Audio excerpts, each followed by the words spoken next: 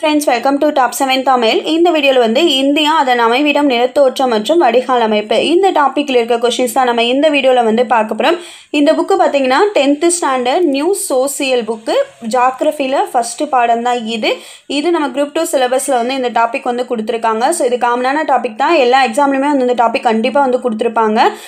இதில் வந்து புக்கில் 10th ஸ்டாண்டர்ட் புக்கில் வந்து ஒரு பாடமாகவே வந்து கொடுத்துருக்காங்க இந்த டாபிக். ஸோ இதில் இருக்க பாயிண்ட்ஸ் தான் வந்து நம்ம இந்த வீடியோவில் வந்து ரெஃபர் பண்ண போகிறோம்.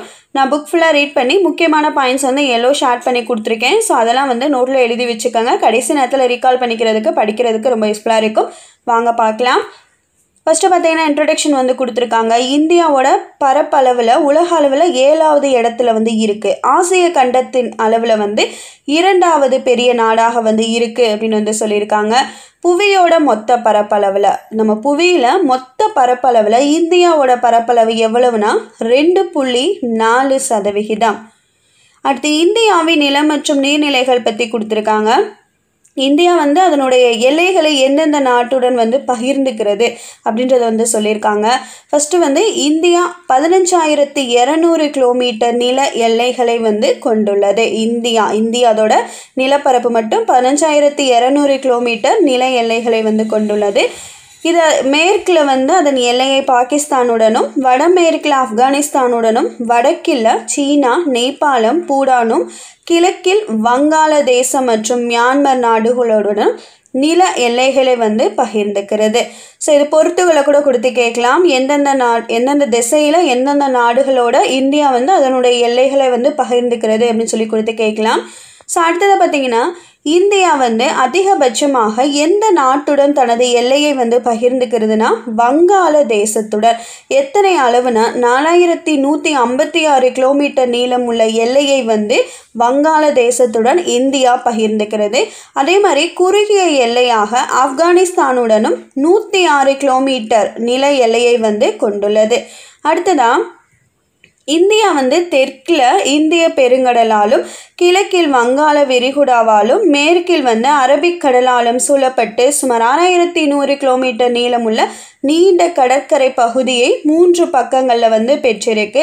இந்திய கடற்கரையின் மொத்த நீளம் மற்றும் அந்த தீவு கூட்டங்கள் எல்லாத்தையுமே சேர்த்து அதன் அளவு வந்து 7,516.6 கிலோமீட்டர்.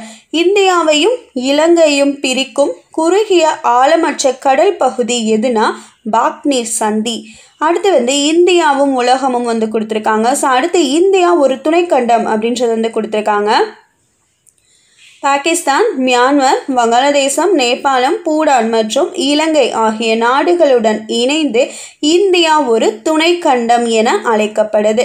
ஸோ அந்த துணைக்கண்டம்னா என்ன அப்படின்றது வந்து கீழே ஒரு டெஃபினிஷன் மாதிரி கொடுத்துருக்காங்க லாஸ்ட் பேராகிராஃபில். இயற்கை நில அமைவு காலநிலை இயற்கை தாவரம் கனிமங்கள் மற்றும் மனித வளங்கள் போன்றவற்றில் ஒரு கண்டத்தில் காணப்படக்கூடிய வேறுபாடுகளை கொண்டுள்ளதால் இந்தியா ஒரு துணைக்கண்டம் என அழைக்கப்படுது. அடுத்ததாக அமைவிடமும் பரப்பளவும் பற்றி கொடுத்துருக்காங்க. அதில் ஃபஸ்ட்டு வந்து இந்திய திட்ட நேரம் வந்து கொடுத்துருக்காங்க. இந்திய திட்ட நேரத்தில் மேற்கில் உள்ள குஜராத் முதல் கிழக்கில் உள்ள அருணாச்சல பிரதேசம் வரை இந்தியா ஏறத்தாழ 30 தீர்க்க கோடுகளை வந்து கொண்டுள்ளது. ஸோ இந்தியா எத்தனை தீர்க்க கோடுகளை கொண்டுள்ளது அப்படின்னா 30 தீர்க்க கோடுகள். அடுத்து புவியானது அதனுடைய அச்சில் சுழன்று 24 மணி நேரத்தில் 360 தீர்க்க கோடுகளை வந்து கடக்குது. ஒரு தீர்க்க கோடை கடக்க எடுத்துக்கொள்ளும் நேரம் எவ்வளவுன்னு பார்த்தீங்கன்னா 4 நிமிடம் வந்து எடுத்துக்கிறோம். ஸோ இந்தியாவின் மேற்கே உள்ள குஜராத் மாநிலத்திற்கும் கிழக்கே உள்ள அருணாச்சல பிரதேச மாநிலத்திற்கும் இடையே உள்ள தீர்க்க கோடு வந்து 29°18'. ஸோ இந்த 2 பகுதிகளுக்கும் உள்ள தலநேர வேறுபாடு எவ்வளவுன்னு பார்த்தீங்கன்னா 29.18 × 4 நிமிடங்கள். அதாவது 1 மணி 57 நிமிஷம் 12 வினாடி அப்படின்னு வந்து கொடுத்துருக்காங்க.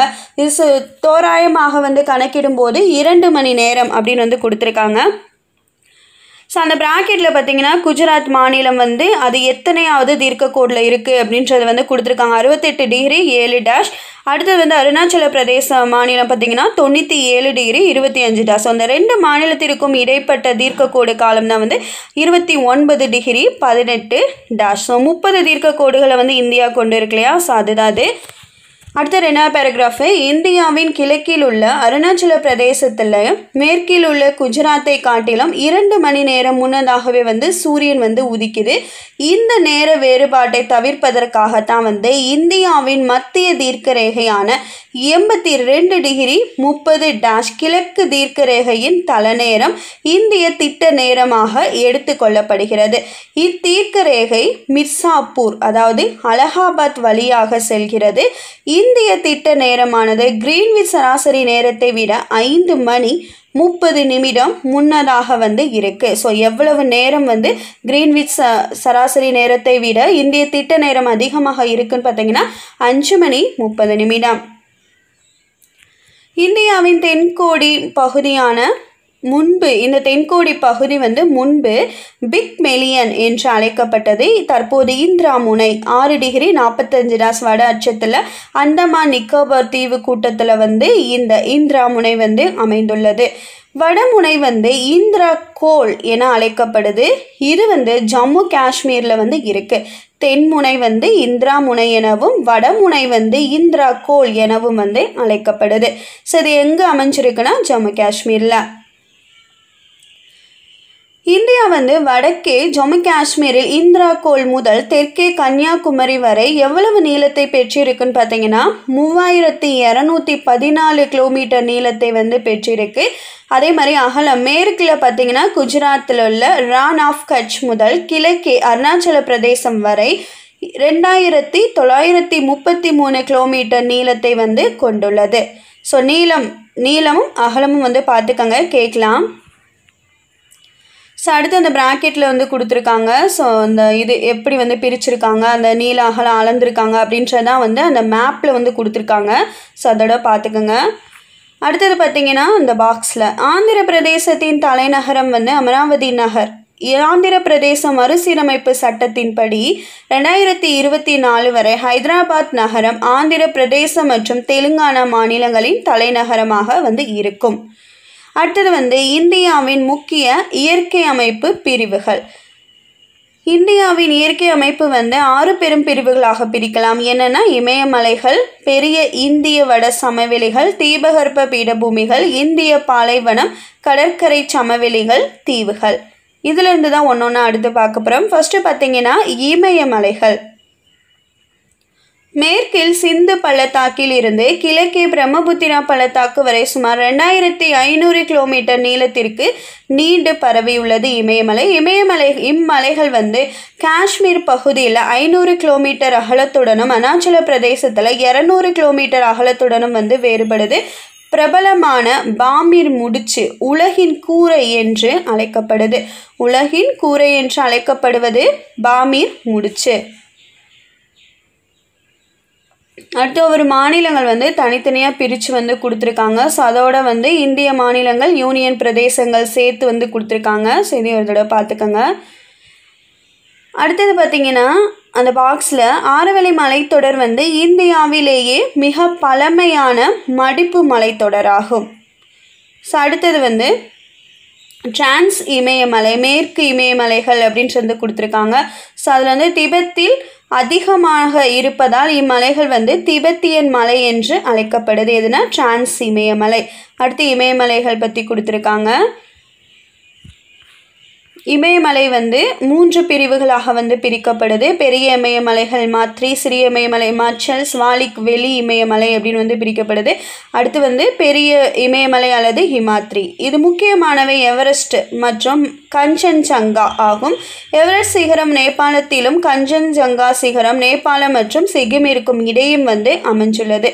சரி, இமயமலையில் அடுத்துதான் இந்தியாவிலேயே உயர்ந்த சிகரம் எதுனா காட்வின் ஆஸ்டின் அல்லது கேட்டு. இதுவின் உயரம் பார்த்திங்கன்னா 8611 மீட்டர் உயரம் உடையது. கஞ்சன்ஜங்கா பார்த்திங்கன்னா இதுவும் இந்தியாவில் தான் இருக்குது. இதனுடைய உயரம் பார்த்திங்கன்னா 8586 மீட்டர் உயரமுடையது. எவரெஸ்ட் நேபாளத்தில் அமைஞ்சிருக்கு. அதனுடைய உயரம் பார்த்திங்கன்னா 8848 மீட்டர். இதில் இந்தியாவோட இயற்கை அமைப்பு பற்றி கொடுத்துருக்காங்க இந்த மேப்பில். ஸோ அடுத்தது பார்த்திங்கன்னா கோடை வாழிடங்கள் இமயமலையில் புகழ்பெற்ற கோடை வாழிடங்களான சிம்லா, முசௌரி, நைனிடால், அல்மோரா, ராணிகட் மற்றும் டார்ஜிலிங் போன்ற கோடை வாழிடங்கள் வந்து இமயமலை தொடரில் வந்து அமைந்துள்ளது. ஸோ எந்தெந்த கோடை வாழிடங்கள் அப்படின்றது வந்து படிச்சுக்கோங்க. அடுத்து இந்த பாக்ஸில் இருக்கிறது பாகிஸ்தானையும் ஆப்கானிஸ்தானையும் இணைக்கும் கைபர் கணவாய் மற்றும் பாகிஸ்தானில் உள்ள போலண்ட் கணவாயும் இந்திய துணைக்கண்டத்தில் உள்ள முக்கிய கணவாயாகும் அப்படின்னு வந்து கொடுத்துருக்காங்க. ஸோ அடுத்து வந்து மூணாவதான மலை சிவாலிக் அல்லது வெளி இமயமலை பற்றி கொடுத்துருக்காங்க. அடுத்து பூர்வாஞ்சல் குன்றுகள்.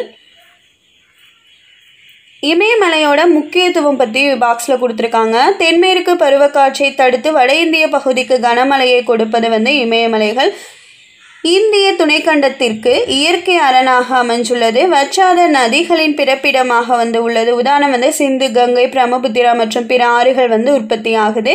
அடுத்ததாக வந்து இயற்கை அழகின் காரணமாக வடக்கு மலைகள் சுற்றுலா பயணிகளின் சொர்க்கமாக வந்து திகழுது.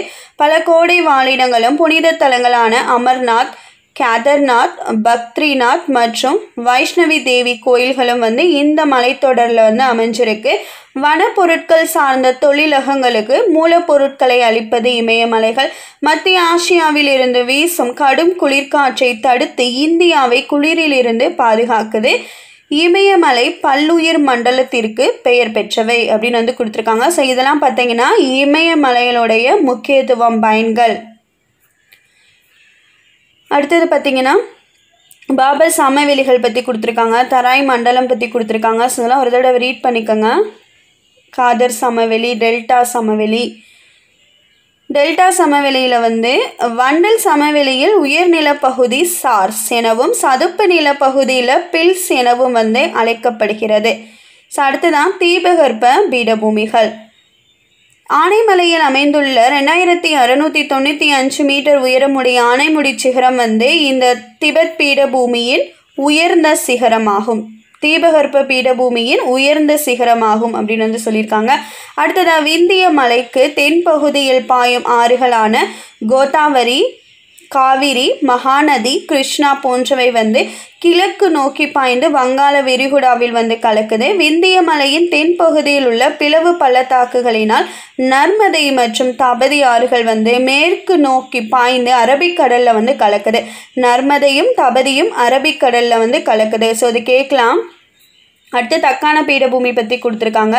மேற்கு தொடர்ச்சி மலைகள் பற்றி கொடுத்துருக்காங்க. ஆனைமலை, ஏலக்காய் மலை மற்றும் பழனி மலை ஆகியவை சந்திக்கும் பகுதியில் ஆனைமுடி சிகரம் வந்து அமைஞ்சிருக்கு. மலை வாழிடமான கொடைக்கானல் பழனி மலையில் வந்து அமைஞ்சிருக்கு. ஸோ அடுத்ததாக கிழக்கு தொடர்ச்சி மலை. கிழக்கு தொடர்ச்சி மலைகளும் மேற்கு தொடர்ச்சி மலைகளும் கர்நாடகா மற்றும் தமிழ்நாடு எல்லையில் உள்ள நீலகிரி மலையில் தான் வந்து ஒன்றிணைகின்றன. அடுத்ததாக பெரிய இந்திய பாலைவனம், த கிரேட் இந்தியன் டெசர்ட் அப்படி கொடுத்துருக்காங்க. எதுனா பெரிய இந்திய பாலைவனம் வந்து தார் பாலைவனம் என்றும் அழைக்கப்படுது. இந்தியாவிற்கும் பாகிஸ்தானுக்கும் இடையில் இயற்கை எல்லையாக வந்து இது அமைஞ்சுள்ளது.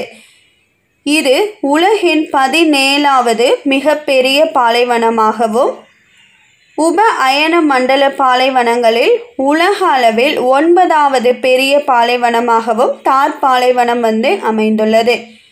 ஸோ தார் பாலைவனம் அந்த பிக்சர் வந்து கொடுத்துருக்காங்க. அடுத்தது பார்த்திங்கன்னா கடற்கரை சமவெளிகள் பற்றி கொடுத்துருக்காங்க. இதை வந்து இந்த கடற்கரை சமவெளிகளை வந்து இரு பெரும் பிரிவுகளாக பிரிக்கலாம். ஒன்று வந்து மேற்கு கடற்கரை சமவெளி, அடுத்து கிழக்கு கடற்கரை சமவெளி. மேற்கு கடற்கரை சமவெளியில் மேற்கு கடற்கரையின் வடபகுதி கொங்கண கடற்கரை எனவும் மத்திய பகுதி கனரா கடற்கரை எனவும் வந்து அழைக்கப்படுது. அடுத்ததான் கிழக்கு கடற்கரை சமவெளி. கிருஷ்ணா மற்றும் காவிரி ஆற்றிற்கு இடைப்பட்ட பகுதி சோழமண்டல கடற்கரை எனவும் வந்து அழைக்கப்படுது. சென்னையில் உள்ள மெரினா கடற்கரை மிக பிரபலமான உலகின் 2வது பெரிய கடற்கரை. மகாநதி டெல்டாவிற்கு தென்மேற்கே அமைந்துள்ள சிலிக்கா ஏரி இந்தியாவின் மிகப்பெரிய காயல் ஏரியாகும். கோதாவரி ஆற்றுக்கும் கிருஷ்ணா ஆற்றுக்கும் இடையே வந்து கொள்ளேறு ஏரி வந்து அமைஞ்சுள்ளது. தமிழ்நாடு மற்றும் ஆந்திர பிரதேச எல்லையில் பழவேற்காடு, புலிக்காட் என்ற ஏரி வந்து அமைந்துள்ளது. இவைகள் கிழக்கு கடற்கரை சமவெளிகள் அமைந்துள்ள முக்கியமான ஏரிகள் அப்படின்னு கொடுத்துருக்காங்க. அடுத்ததான் தீவுகள். அந்தமான் நிக்கோபார் தீவுகள் மற்றும் லட்சத்தீவுகள் என 2 பெரும் தீவு கூட்டங்கள் வந்து இந்தியாவில் வந்து இருக்குது. 572 தீவுகளை கொண்ட அந்தமான் நிக்கோபார் தீவுகள் வங்காள விரிகுடாவிலும் 27 தீவு கூட்டங்களை கொண்ட லட்சத்தீவுகள் அரபிக்கடலில் வந்து அமைஞ்சுள்ளது. 572 அந்தமான் நிக்கோபார், 27 தீவு கூட்டங்கள் வந்து லட்சத்தீவுகள். இந்தியாவின் ஒரே செயல்படும் எரிமலை அந்தமான் நிக்கோபார் தீவு கூட்டத்தில் உள்ள பாரன் தீவாகும். அரபிக்கடலில் உள்ள லட்சத்தீவுகள் முருகை பாறைகளால் வந்து உருவானவை. அடுத்தது வந்து இந்த நிக்கோபாரின் தென்கோடி முனையை வந்து இந்திரா முனை என்று அழைக்கப்படுகிறது. முன்னாடியே பார்த்ததுன்னா அடுத்து வந்து லட்சத்தீவு மினிக்காய் மற்றும் அமினி தீவு கூட்டங்களை 1973 ஆண்டு முதல் லட்சத்தீவுகள் என அழைக்கப்படுகிறது. அடுத்து இந்தியாவினுடைய வடிகால் அமைப்பு பற்றி கொடுத்துருக்காங்க. இமயமலையில் தோன்றும் ஆறுகள் அப்படின்னு வந்து கொடுத்துருக்காங்க. இது அடுத்துதான் சிந்து நதி தொகுப்பு. சிந்து நதி 2850 கிலோமீட்டர் நீளத்துடன் உலகில் உள்ள நீளமான நதிகளில் ஒன்றாக வந்து இருக்கு. திபெத் பகுதியில் உள்ள கைலாஸ் மலைத்தொடரின் வடக்கு சரிவில் மானசரோவர் ஏரிக்கு அருகில் 5150 மீட்டர் உயரத்தில் வந்து இந்த சிந்து நதி வந்து உற்பத்தி ஆகிறது. அடுத்ததான் வந்து ஜீலம், சினாப், ராவி, ஃபியாஸ் மற்றும் சட்லஜ் ஆகியனவும் சினாப் சிந்து நதியின் மிகப்பெரிய துணை ஆறுகள் அப்படின்னு கொடுத்துருக்காங்க. அடுத்ததாக கங்கை ஆற்று தொகுப்பு. கங்கை ஆற்றின் தொகுப்பு வந்து 8,61,404 சதுர கிலோமீட்டர் பரப்பளவில் பாயும் இந்தியாவின் மிக பெரிய வடிகால் அமைப்பை கொண்டதாகும். கங்கை சமவெளியில் பல நகரங்கள் ஆற்றங்கரையொட்டியும் அதிக மக்களடர்த்தி கொண்டதாகவும் வந்து இருக்கு. கங்கை ஆறு உத்தரகாண்ட் மாநிலத்தில் உள்ள உத்தரகாசி மாவட்டத்தில் 7010 மீட்டர் உயரத்தில் கங்கோத்ரி பனியாற்றிலிருந்து பாகிரதி எனும் பெயருடன் வந்து உற்பத்தியாகுது. வங்க தேசத்தில் கங்கை பத்மா என்ற பெயரில் வந்து அழைக்கப்படுது. அடுத்ததான் பிரம்மபுத்திரா ஆற்று தொகுப்பு பற்றி கொடுத்துருக்காங்க. திபெத் பகுதியில் சாங்போ, அதாவது சாங்போனா தூய்மை என்ற பெயரில் வந்து இது அழைக்கப்படுது. பிரம்மபுத்திரா ஆறு அருணாச்சல பிரதேசத்தில் உள்ள திஹாங் என்ற மலை இடுக்கின் வழியாக இந்தியாவிற்குள் வந்து நுழையுது. திஸ்டாம், மனாஸ், பராக், சுபன்ஸ்ரீ ஆகியவை வந்து இவ்வாற்றின் சில முக்கிய துணை ஆறுகள் கொடுத்துருக்காங்க. வங்காளதேசத்தில் ஜமுனா எனவும் கங்கை ஆற்றுடன் இணைந்த போது மேக்னா எனவும் வந்து அழைக்கப்படுது. அடுத்து தீபகற்ப இந்திய ஆறுகள் பற்றி கொடுத்துருக்காங்க. கிழக்கு நோக்கி பாயும் ஆறுகள் வந்து கொடுத்துருக்காங்க. அடுத்து கோதாவரி. கிழக்கு நோக்கி பாயும் ஆறுகளில் மகாநதி ஃபஸ்ட்டு, ரெண்டாவது கோதாவரி. தீபகற்ப இந்தியாவில் பாயும் மிக நீளமான ஆறான இதனுடைய நீளம் பார்த்திங்கன்னா 1465 கிலோமீட்டர் நீளம். கோதாவரி மகாராஷ்டிரா மாநிலம் நாசிக் மாவட்டத்தில் அமைந்துள்ள மேற்கு தொடர்ச்சி மலையில் வந்து உற்பத்தி ஆகுது. இந்த நதி வந்து விருத்தகங்கா எனவும் வந்து அழைக்கப்படுது. விருத்தகங்கா என்று அழைக்கப்படுவது கோதாவரி. அடுத்த நதி கிருஷ்ணா. மகாராஷ்டிரா மாநிலத்தில் உள்ள மேற்கு தொடர்ச்சி மலையில் மகாபலேஸ்வர் என்ற பகுதியில் ஊற்றாக உருவாகி சுமார் 1400 கிலோமீட்டர் நீளம் வரையும் 2.58 லட்சம் சதுர கிலோமீட்டர் பரப்பளவு வடிநிலத்தை வந்து கொண்டிருக்கிறது. இது தீபகற்ப ஆறுகளில் 2வது பெரிய ஆறாகும் அப்படின்னு கொடுத்துருக்காங்க. அடுத்ததாக காவேரி. காவேரி ஆறு கர்நாடக மாநிலத்தில் குடகு மலையில் உள்ள தலைக்காவேரியில் உற்பத்தி ஆகிறது. சுமார் 800 கிலோமீட்டர் நீளத்துக்கு வந்து இந்த காவிரி ஆறு பாய்கிறது. இது தென்னிந்தியாவின் கங்கை என்று அழைக்கப்படுது. கர்நாடகாவில் 2ஆக பிரிந்து சிவசமுத்திரம் மற்றும் ஸ்ரீரங்கப்பட்டினம் ஆகிய புனித ஆற்று தீவுகளை வந்து உருவாக்குது. இதனால் காவிரி ஆறு பின்பு தமிழ்நாட்டில் நுழைந்து தொடர்ச்சியான மற்றும் குறுகலான மலை இடுக்குகள் வழியாக ஒகேனக்கல் நீர்வீழ்ச்சியாக பாய்கிறது. பின்பு திருச்சிராப்பள்ளிக்கு முன் ஸ்ரீரங்கம் அருகே கொள்ளிடம் மற்றும் காவேரி என 2 பிரிவுகளாக பிரிந்து இறுதியில் பூம்புகார் என்ற இடத்திற்கு அருகில் வங்கக்கடலில் வந்து கலக்குது. அடுத்தது தபதி பற்றி கொடுத்துருக்காங்க. ஆறுகளில் நர்மதை, தபதி மற்றும் மாஹி ஆகிய 3 ஆறுகள் மட்டுமே கிழக்கிலிருந்து மேற்கு நோக்கி பாய்கின்றன. அடுத்து தென்னிந்திய ஆறுகளின் சிறப்பியல்புகள் வந்து கொடுத்துருக்காங்க. எங்கெங்கே உற்பத்தி ஆகுது, என்னென்ன யூஸ் ஆகுது அப்படின்றத வந்து கொடுத்துருக்காங்க. இந்த வீடியோவில் வந்து நம்ம இந்தியாவோட அமைவிடம், அது நில எல்லைகளை வந்து எந்தெந்த நாடுகளுடன் வந்து பகிர்ந்துக்கிறது, ஆறுகள் பற்றி பார்த்தோம், பீடபூமிகள் வந்து பார்த்தோம். இதுதான் வந்து இந்த பாடத்தில் இருக்க பாயிண்ட்ஸு. நம்ம வந்து ஓரலாக வந்து பார்த்தாச்சு. அடுத்து முக்கியமான பாயிண்ட்ஸ்லாம் எடுத்து ஒரு வீடியோவில் வந்து போடுறேன். இந்த வீடியோவை வாட்ச் பண்ணதுக்கு தேங்க்யூ.